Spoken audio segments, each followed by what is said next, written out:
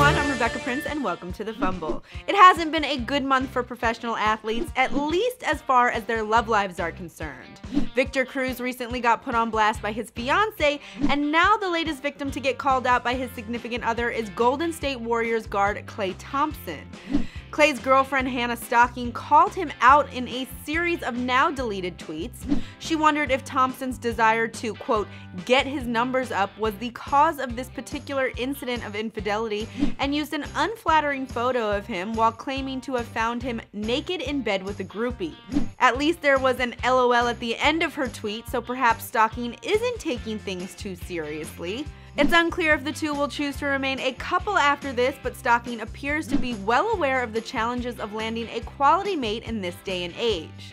And if you guys don't know who Hannah Stocking is, take a look at these photos. She is a Vine star and an Instagram model. This was obviously a very bad move for Klay Thompson. To see the text Victor Cruz's fiancé sent to his side chicks, click here, and of course, don't forget to subscribe.